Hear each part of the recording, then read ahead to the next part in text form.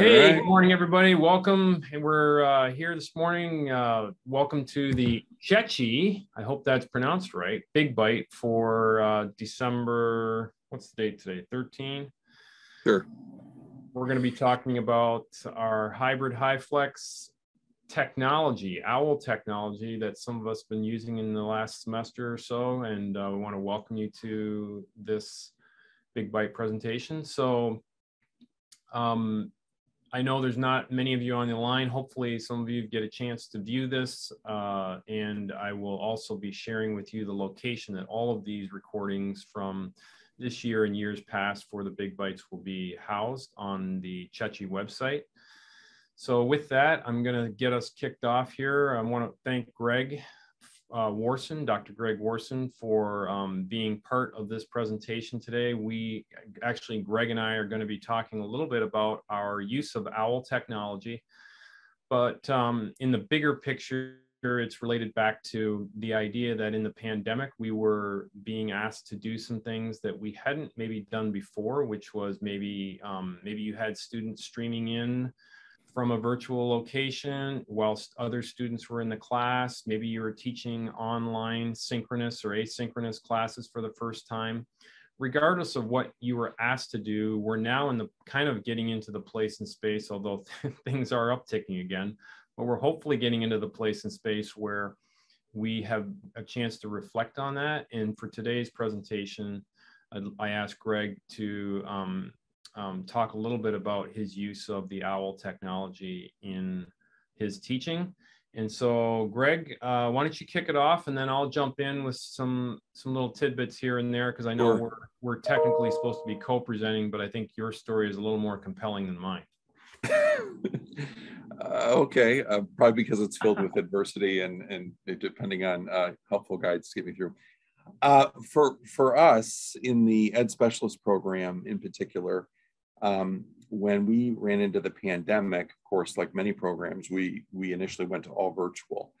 And then as part of that process, eventually evolved into a decision where we wanted to tell folks that they could Zoom into the program kind of as needed. Now, historically, we had not done that. But the pandemic, I think, kind of nudged us into that. And so then the question became, well, how can we create the best experience for folks if they are going to Zoom in, and what does that look like? The other unintended yet positive consequence to that is that it really stabilized and or helped our enrollment. We had been trying to build cohorts out of Detroit, and I know the program has had cohorts in Detroit. We had been trying to build another one, and we were just 2, 3, 4 students shy of that. Well, once you bring in the option that people can kind of Zoom into the courses, then it sort of eliminates the barrier of geography, so to speak. And so that kind of really helped that out. And it really kind of forced us to take a look at the question of, okay, are we serving students or clients or both? And the more conversations that we had, the more it kind of evolved as, we might be doing, in essence, kind of doing both. Forgive the water delivery here in the background, but anyway, that's neither here nor there. And as we look at this academic year and beyond, the question kind of becomes, okay, what are those expectations in terms of course delivery, and what is that going to look like going forward? And how do we approach the portion of the learning that students do independently on their own versus when they're either present virtually or in person? And for us in the Ed Leadership program, we really kind of focus on, okay, if folks are going to physically show up, or if they're going to log in, we should be providing them with some sort of an experience that made it worth their time to do so. Otherwise, we could just send them a video or send them stuff to read, and they can do that on their own. They don't necessarily need us. So that kind of brings us to the place of this OWL technology, and what is the OWL, and how and or why is it used?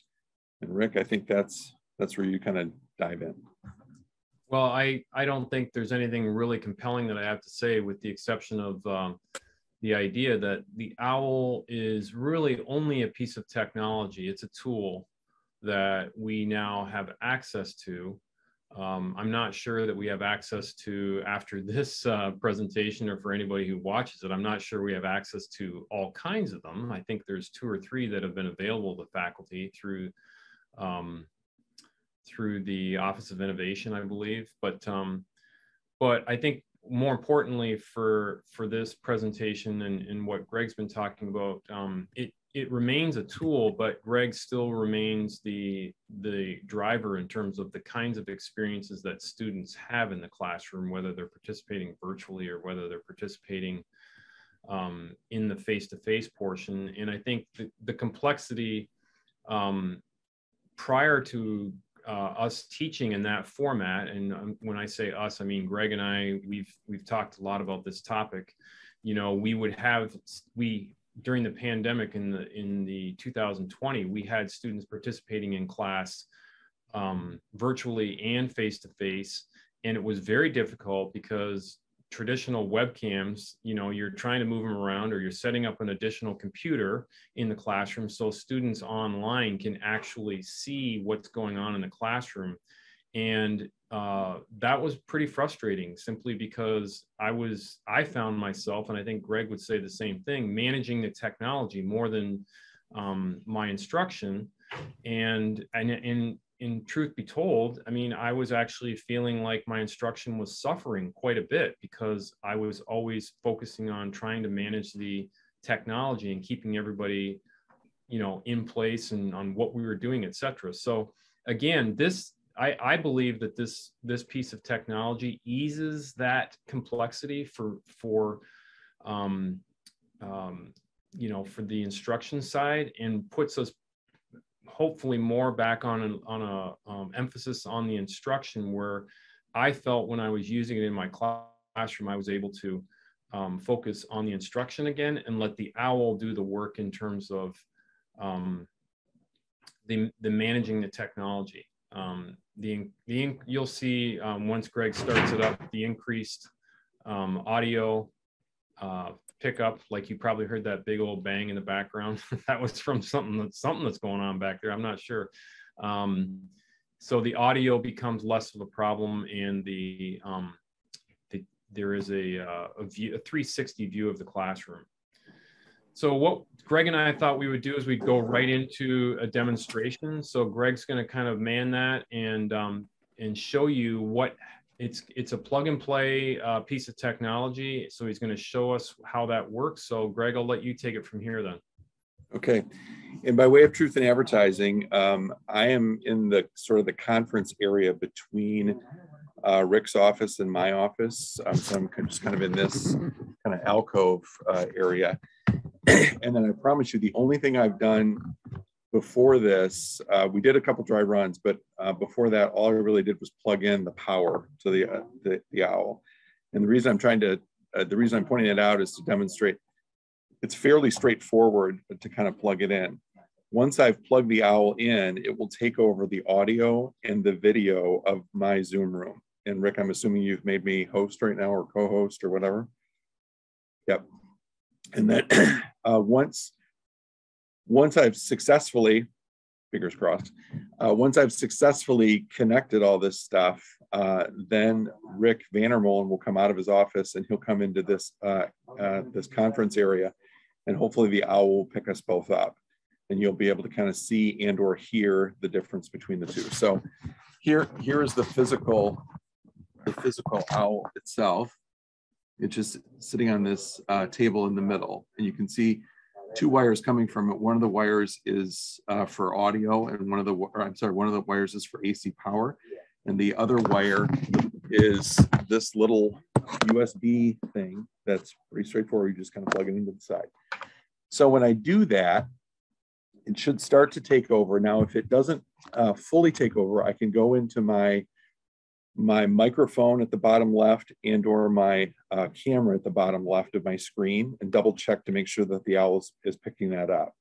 And I may have to do that, but that's about the only tech thing that you have to do. So, okay. Oh, and the one final thing, I put the Zoom address in the chat, but you probably all have the Zoom address because you all got here. So if for some reason we get disconnected, you'll be able to kind of get back. So here we go. Bye-bye. Okay, so you should be able to see at this point then. Let me double check.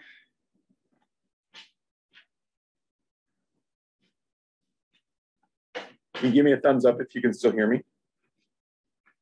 Yep. Okay, and now Rick has joined us. And Rick, you want to say something? Can you hear me? You can hear Rick, and you can probably see Rick in that little band at the top of the screen. Okay. And the difference is that the owl picking up his voice and or allowing you to see him is much better than if you just have a laptop sitting, like, you know, sitting in the space of where a teacher or where a student would be. Right. So now if I'm in your classroom, I don't have to be on Zoom in order to see the other students because Greg can project this up on the screen. The owl is picking up the audio. And if I'm moving around in the room, you can see me moving around because it's got a 360-degree camera. Yeah. So Rick's over there. In fact, he could even go over there and say hello to Vita, who we always love seeing. We can showcase Vita. We can showcase Vita. There she is. Good morning. Yeah, and you're getting nothing but applause over here, Vita. Right. Everybody loves you, Vita. I love it. One reason I'm kind of a fan of this technology is I actually experienced it on the user end this past summer. I'm working on a grant through Battle Creek, and we were doing some of our meetings virtually, and they brought this in, and instead of setting up a laptop, they have everybody kind of present from, and it was a game changer. I mean, the audio component is far better. You can just hear it much better, and if people moved around the room, you could still see them and hear them. So from a teaching standpoint, you could literally kind of teach from just about anywhere. Now there might still be some things that you want to project through your Zoom, and you can still share your screen. And so for folks like the three of you that are not physically present in the room, I can share a screen, for example, and you're still going to see kind of what I share.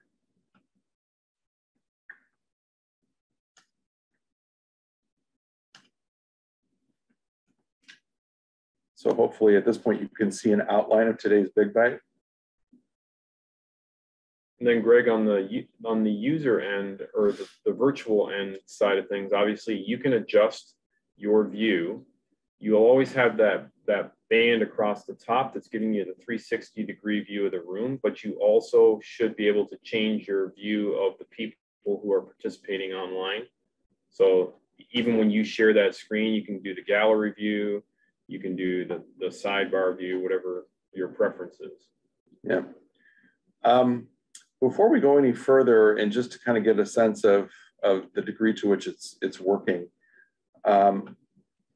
I'd like at this point to kind of go around and do a brief introduction, because I think four of us know each other, but Deborah, you're new, so it might be a good for the rest of us to kind of get a sense of who you are. But before we put you on the spot, I'll put my fearless mentor, Dr. Rick Geisel, on the spot. So Rick, who are you? Good morning. My name is Rick Geisel. I teach with Rick and Greg in the Educational Leadership Program. And it's nice to have you here, Deborah. Judy?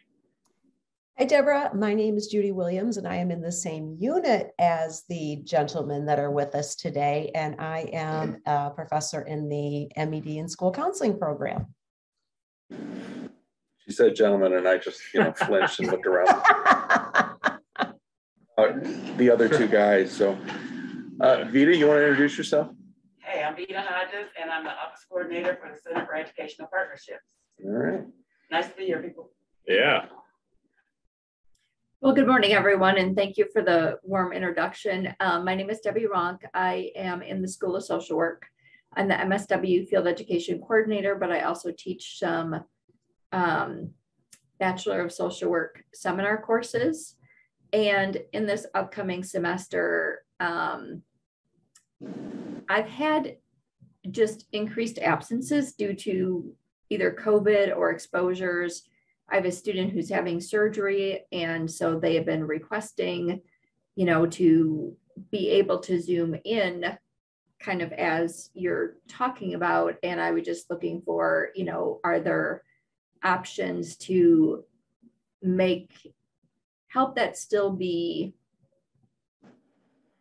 a good experience for the students that are present in person and those that are maybe Zooming in. So thank you.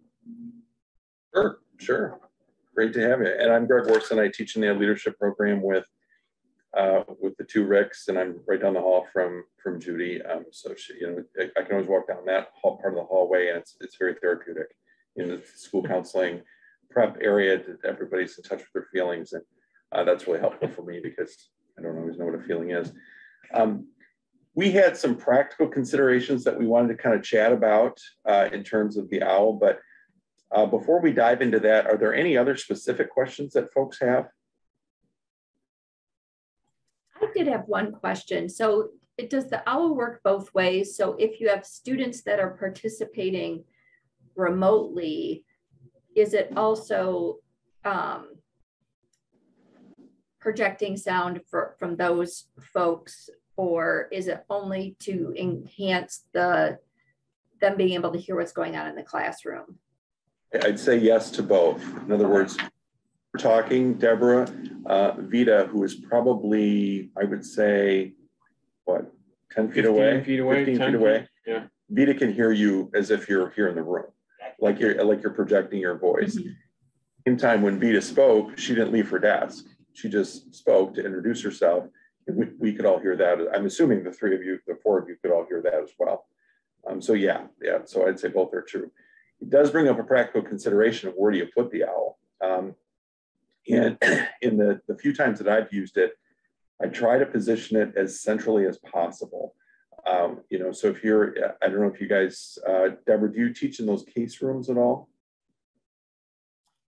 Not this year. I've been in them in the past, but this year I'm just in a regular classroom, and we actually kind of move things around to build like a large square so that okay, we can facilitate conversation.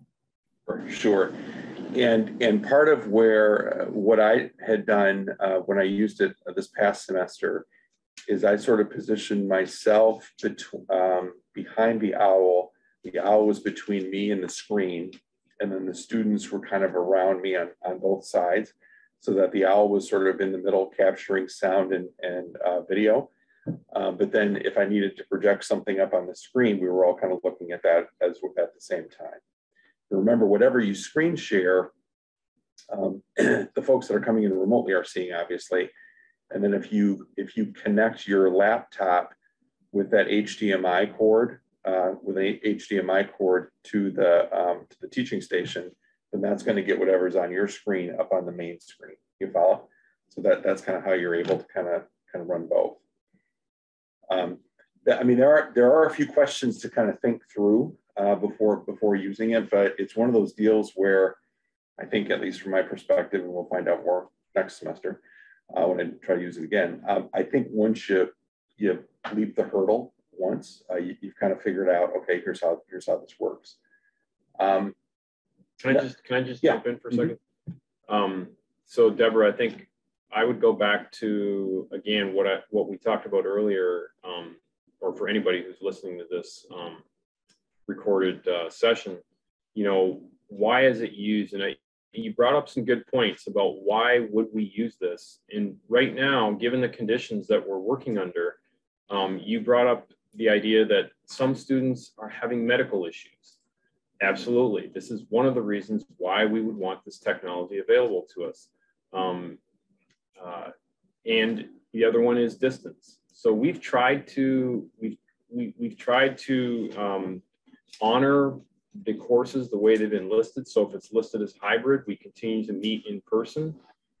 But in the situation where a student has a medical condition, or they simply cannot physically be on campus because of the distance, but yet they need the course in order to finish their degree program, this is where we have used the OWL technology. I'll give you a good example. This past summer, I had a student who was in the Ed Specialist program, and she was temporarily living in Dubai, but she needed to take the class when I was teaching it over the spring-summer semester. As a result, I was able to use the OWL technology to have her participate. Now, she could have participated in just using Zoom, but of course I wanted to use the OWL because it's enhancing a couple different things. It's enhancing the video, it's enhancing the audio, and allowing me to do less managing of the technology and more focused on my instruction. But again, going back to, and I don't want to beat a dead horse here, but it doesn't matter whether you have the OWL or not. We still need to pedagogically think about what is it that we want to do with our students in the classroom. And using that flipped classroom approach where we're applying concepts and trying to build in higher order thinking in our time with the students versus what they could be doing independently in the online modules that we're asking them to do. Rick Geisel, did you have a question? Yeah, first of all, though, now that I know that Vita can hear us, I'm selfishly going to give a shout out to Vita and say, hey, this is Rick Geisel, and I miss you, and happy holidays to you. Thanks, Rick. Same to you. But that is, honestly, that is a cool feature because you can see that Vita's quite a bit in the background. So that does give me some depth perception as to the possibilities with the technology, and I appreciate that. I do have two questions. One is, so if you were teaching a hybrid course and you had the OWL with you and you only had one student who was joining you via Zoom and using this OWL technology, if you're breaking out into small group work, let's say case studies or whatever, how would you logistically go about integrating that one student online effectively? I guess I've been having a little bit of difficulty trying to figure out how to do that well.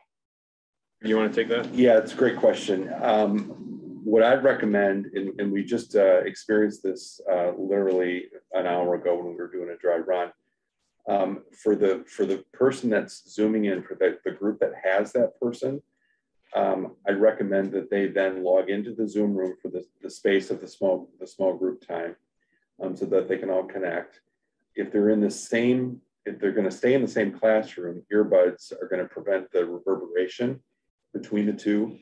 But I think the best solution is to send that group with the out of the room and just have them together on the Zoom. And then when they come back, then you don't have to send the OWL with them. They can just kind of do the Zoom thing in another space. Because they're in a breakout room. They're in a breakout room. And then when they come back, then they can reconnect to the OWL. And they can and then I would say when the students physically come back in the room, they can get out of the Zoom room because they don't need to be in the Zoom room anyway. And then that would prevent reverberation. Yeah, that's exactly what I did this summer in my EDL 668 class. We had 3 people participating, and I could have done the easy thing and just had the 3 people go into a breakout room and then physically, but there were some people who were doing a similar presentation and they wanted to collaborate around the topic. So as a result of that, we created breakout rooms.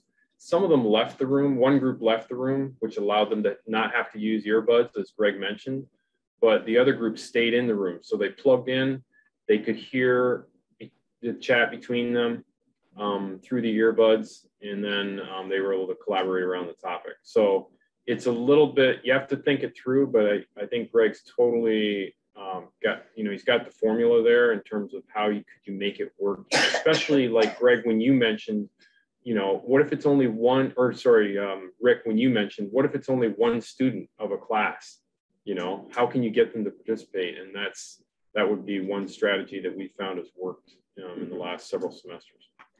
Thank you. That's really helpful because I wouldn't have even thought about the reverb and the idea of maybe even prepping people to bring some earbuds, which brings up another question for me. I have tried to join a Zoom before with my AirPods and get dropped from the volume. Have you had that issue where people are unable to hear through their earbuds while using Zoom? Yeah, Rick, I didn't mean to cut you off there. I would say it's a really, really good point, and it's a really good question that's kind of technical, and I've only experienced it because I had to go through trial and error. And that is to say, if people have actual hardwire where you are actually connecting to the jack in your computer, that's a better case scenario than using the earbuds that are Bluetooth, because the Bluetooth technology does get dropped sometimes, and the hardwire earbuds, it doesn't get dropped. So it's, I hate to be, I mean, you want to stay up with the technology, but here's an example of a lower technology actually working better than the most update technology. Interesting. Thank you. I really appreciate that tip, Rick, because these are the little things that can either totally frustrate an attempt to use the technology or help it go rather smoothly. So I appreciate the audio tips. I guess the last question right now is, you mentioned there are just a couple on campus. I know you've had access because you're out there piloting these things and a front runner with these technologies. Do you see challenges in the future in terms of being able to access the technology for those of us who teach all over the place, or is there a plan in place to get more of these available? That's a great question. Makes me laugh because I'm going to specifically send this video recording to Eric Cunin and say, dude, you better find some money in your budget, because once this gets out there, people are going to want access to it. But again, I guess, Rick, philosophically, your point is really well taken. If we're going to be asked to teach in these situations, and as instructors, if we're always trying to find best ways to integrate technology to improve our students' experiences in the classroom, then we need to have these tools available to us, so that we're not, scrambling to, and quite honestly, Greg and I have been, it's been great because we've just shared it going back and forth, but it's not really feasible for instructors to be calling each other and saying, hey, I got a class next week, Thursday night from 6 to 9. Do you still have the owl? Can you make sure that we find a time where we can transfer and stuff like that? So at this point, I don't think we have enough owls. And there are other versions of this made by other companies. I think another one's called a Neat Bar. But I'm not sure if Eric has enough for everybody to have access to them. But again, he's doing the trial and error piece because we're trying to figure out what can help instructors primarily with this situation, where we've got students streaming in because of the medical or the distance related issues. Yeah, Deborah, you asked a question in the chat around access. And, I think Rick kind of answered that. The other person I'd throw out there would be Hunter Bidwell. I know he was the guy that emailed me for the winter semester and said, hey, are you still using that thing? If not, can I get it back? Because there could be some other people that want to use it. So he might be someone who needs to use it. Now, what I shared with him, and I would certainly share with you, Deborah, as well, is that I'm only using it 4 nights throughout the entire term. So outside of that, it'll be either in my home office or my office. And if we wanted to coordinate with Hunter or whomever to say, if you wanted to use it, by all means, we could try to make that work. So, Judy? Yeah, my question was along the same lines as Debbie, because sometimes we have students that email us or text us at the last minute before class, can't make it, just got my COVID test results, whatever it is. And just wondering, that kind of spur of the moment use, or if we should just use kind of the typical Zoom and adapt it from there. Yeah, I can't really speak to last minute. I don't know what the access there with it. Would it be? Yeah. Hunter worked.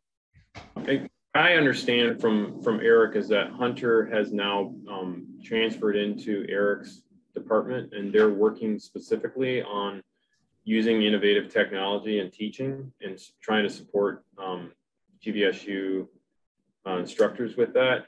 Okay.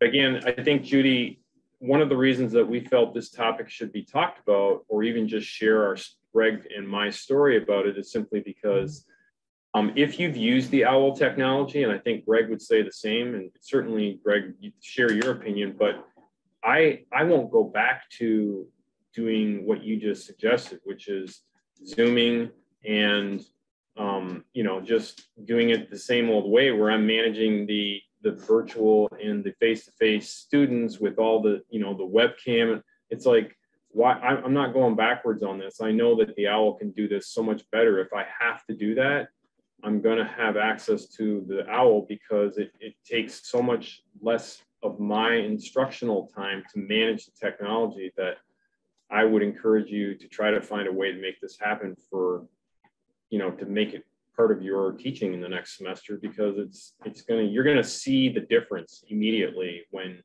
you are no longer having to manage these, the audio and the video, because the OWL does it for you.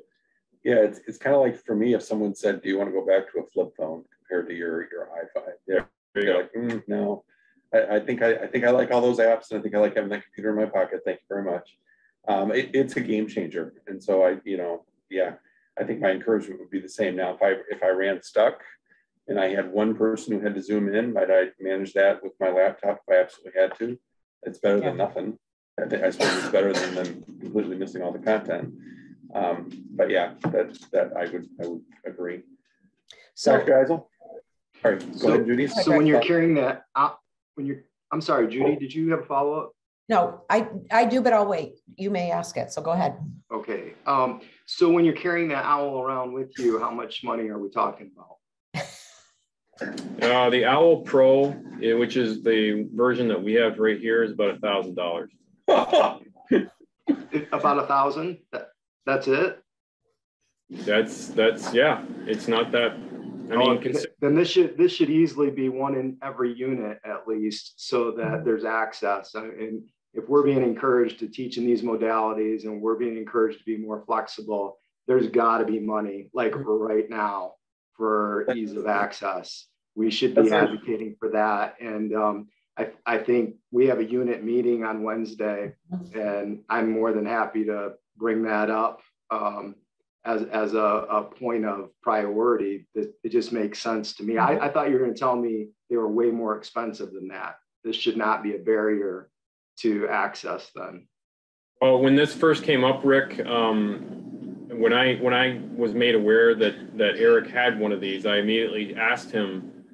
Well, in fact, I found out because I participated in a meeting, and we were using the OWL technology, and I said to Justin and can I get one of these to use in my classroom? And when Eric and I priced them out, there is a cheaper one, but Eric and I both agreed that the OWL Pro, the $1,000 version, was definitely what we would need for teaching. So like Greg said, it's a game changer, and I'm going to be bringing that up at our unit meeting in terms of this topic, but certainly if you want to strategically post your comments related to what we talked about, that would be helpful. And in some of the units in our college are fairly big, and I would follow up on your comment and say maybe more than one, probably 2 or 3 per unit, so that I can point to at least half a dozen, if not more, ed special students that are taking the program now that would not be taking the program if we didn't allow the dual mode. So each ed specialist student is about 22, 23 grand. We can do the math pretty fast, and you could justify very, very quickly to have one accessible. So good question. Well, and Greg, just to add to your comment, the other thing that's happening each semester, Deborah, I'm not sure if you're a GPD or not, but for Greg and I, we are always monitoring the enrollment for the next semester. And one of the things that happens is that you have to collapse sections. When you're collapsing sections, students are then having to look for courses that they weren't necessarily planning to take, or in delivery versions that they weren't necessarily planning on. And so to alleviate that and ensure that they are still taking classes, offering the hybrid, Hyflex, or the dual modality model allows them to still take a class versus not having a class to take. So that's another thing to keep in mind is and I'm speaking to the master's level courses that we teach in ed leadership. So the other practical consideration that I forgot to even put in the notes is having an extension cord is very, very helpful. Just in terms of, because you want to be able to place that out wherever you want. Now, I know in a case room, there are electrical outlets just about everywhere, but in other classrooms, that might not be the case. So having an extension cord, and I like to have a power strip as well, just that way I've got multiple outlets for my own computer or whatever. So that's just one of the things. Yeah, Rick? Do you now put anything in your syllabi regarding the courses being recorded, or do you cover that at your first class meeting, just to let people know that they're going to potentially be on camera and recorded? You know, that's a good question. I haven't. I think the closest thing I've done to something like that is I have done like pre-course surveys, like in the first couple of days of the semester, or even before the semester starts. I'll send out a Google form, and then one of the questions will be, okay, this is a dual mode course. To help me plan, can you tell me if you're going to be in the room or not? And I'll explain again what dual mode is, which means that it's going to be offered via Zoom and in person. Usually, if it gets recorded, it's getting recorded for a reason. Like there was someone who's had a schedule conflict or a work thing or a family thing, and they couldn't make it or whatever, and they're asking for that recording. And in those situations, I'll just kind of ask everybody in the room at the time, is everybody okay with this? Does anyone have a problem? No one's ever said they have a problem with it. So then I just kind of go. So I don't get like signed releases or anything, but yeah. So. Rick, I've had a little bit of a different experience. I have actually had students who said, yeah, I mean, you can record it, but I'm not going to feel as comfortable talking the way that I would have if it's not recorded. So I have actually not recorded my sessions, simply in some of the courses I have, but others I haven't, just based on like what Greg was saying, taking a temperature of the room and getting a feel for what students are feeling about being recorded. I have not put it in my syllabi either, because I haven't experienced that I've had enough notice in order to change my syllabi before the class starts. But like Greg said, I've also talked about it with them about being on camera and, creating those norms around if it is a dual mode class where the students are participating virtually, creating those norms around, keeping your camera on and making sure that just because you're participating online, that you're also considered part of the class and you should be participating just like a person in the room. So, I mean, I think that there's a little bit of a challenge, in the classroom, but I think it's a little bit more, especially online, where you can be a little more passive unless you are, really making a mental note to stay engaged in the class. And that's a great point. And I would say the OWL for me, we had meetings in the summer using a laptop, and then we had meetings using Zoom or using the OWL. And my engagement in those meetings went up at least 30 or 40% because I could just hear everybody. And it wasn't difficult to hear folks that were 15, 20 feet away. Whereas before, unless they were standing right next to the laptop that was on, you couldn't hear them. And if they were presenting something to the group, they had to stand next to that laptop. And even then, they're wearing a face mask and all that. It's very hard to follow somebody that way. And as far as the recording stuff too, I just tell students that the biggest impact it's going to have is going to be on my behavior, because then suddenly I'm going to have to be much more appropriate. For those of you that know me, that's a struggle for me to stay appropriate. So the recording kind of helps me, with that collegiality piece. So. Judy, did you have a question? Yeah, so I'm thinking like next fall, because my winter course really isn't going to fit into this because of the learning labs that we do. But what we're experiencing in our program is our online, so all of our courses are offered both face-to-face and online. Our online courses end up full And I know everyone teaching one this coming semester is at an overload already, and we're just nice people and accept that. So would it be in the future a possibility that once that online course fills, that those, if we're not at our max in the face-to-face, those students could register for the face-to-face version of the course and then come in through the OWL? Am I understanding this correctly? It's a really good question. I don't know what the answer is necessarily, and I'm not sure if that's where would that decision get made. Well, I mean, if you're, yeah, I mean, I think a couple of things you got to keep in mind, Judy, is like you said already, your online classes are capped at 20. So if you already had 20 in your online, and you wanted to allow for the dual modality piece in the face-to-face classes, then you would want access to the OWL technology. But remember, the platform that the students are participating through is always through Zoom. The OWL is just enhancing the Zoom experience once they're in the classroom, whether they're participating virtually or in the actual classroom.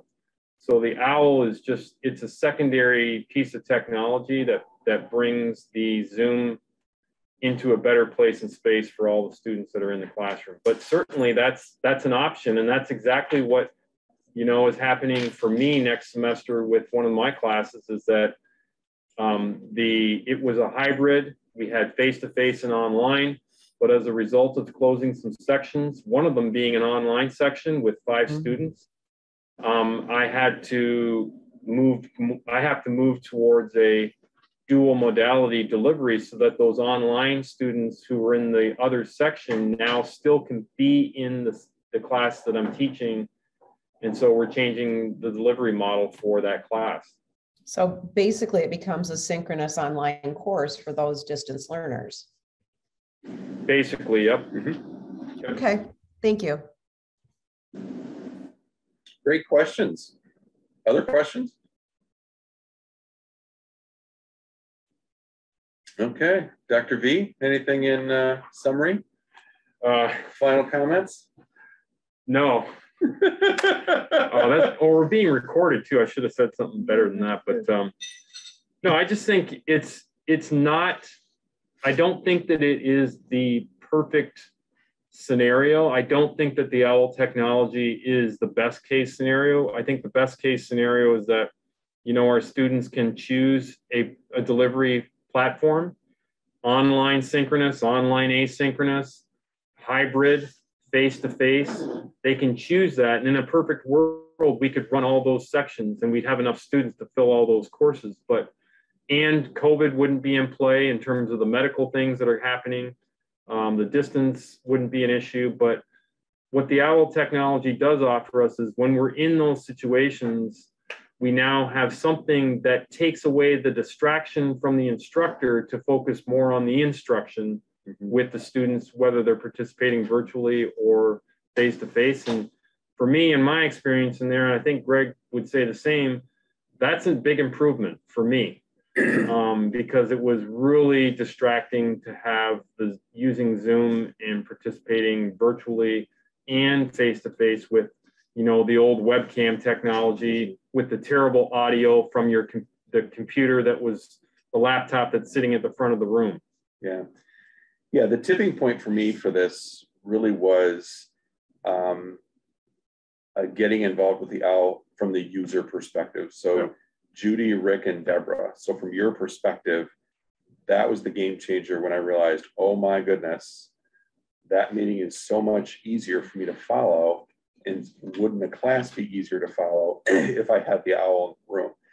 And so that for me was why, after I had that experience, it's like, yeah, I've got to figure out how to make this work. Because I had done stuff that we've all done to try to accommodate, you know, that 1 or 2 students that are coming in. So that's why it was important to me. And I'm sure that this is an initial technology, something better will come along. And I know Rick Vandermolen is teaching in, I think it's 121E, that's all decked out with bells and whistles and all that good stuff. But as far as being able to take this just into a classroom and being able to, I mean, plug and play and just plug it in and use it, it's a pretty good gig. So Well, thanks for coming out to this rather small group experience. Appreciate everybody's questions, and you certainly posed a lot of good ones, and we'll take this recording. I'm sure Rick will send it to whomever. So I'm sure it will be raining owls in no time. Yeah, thanks, Greg. And we'll get this recording out and get it adjusted. Just by just so you know, if you want to stick around for the meeting afterwards, we're gonna get something going around 11:05 or 11:10. We have a short agenda, so you're welcome to stick around for that. But we appreciate your time, and for all those who are watching this online afterwards or virtually afterwards, whatever the case may be, we hope this is beneficial. And certainly Greg and I are also available to talk further about any details if you're interested in using this technology in your teaching. We would be happy to come alongside and support you with that.